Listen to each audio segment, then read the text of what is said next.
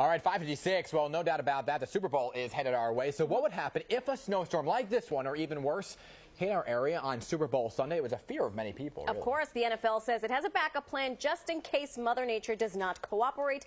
Andrew Ramos has the details. An overwhelming no when they said they were going to possibly move it to February 9th. All right, a lot to get to in the next couple hours regarding the weather, so stay right here with PIX11 News for continuing coverage of this snowstorm. The news at 6 begins right now. They eat really healthy. Or not at all. If by healthy you mean they swallow air, yes. I gotta tell you, I can't wait for the commercials. I mean, this is just some of the previews. That Duracell commercial that looks with that player that was, that NFL player who's deaf. I mean, that was beautiful too. So stay tuned, everybody. We'll have complete coverage of the Super Bowl and all the excitement. And also, well, let's get through the snowstorm today and the cleanup. Keep it right here. We'll be right back.